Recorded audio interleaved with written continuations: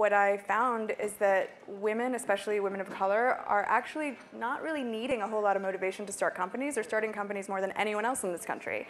What's happening is that they are starting companies, but they're not growing them. And so they're plateauing at a certain level.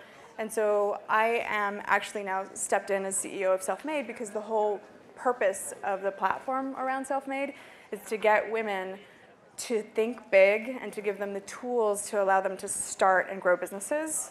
And that's really, that's what I live, eat, and breathe. Yeah. So. I like to look at it as a founder of a company. I like to take the approach that I've always looked at things from a casting director sort of eye, because I'm a former television producer. So for me, it's laying things out, saying, are we being inclusive? And I regularly look at the types of people we bring in, even from interns, because I want to make sure they're always being inclusive.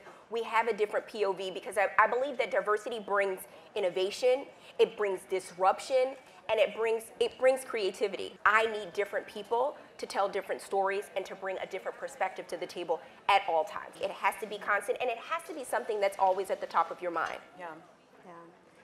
So as a leader in a Fortune 50 company, I think I'm in a position to make hiring decisions, and when I make hiring decisions, I always try to find the best person for the job.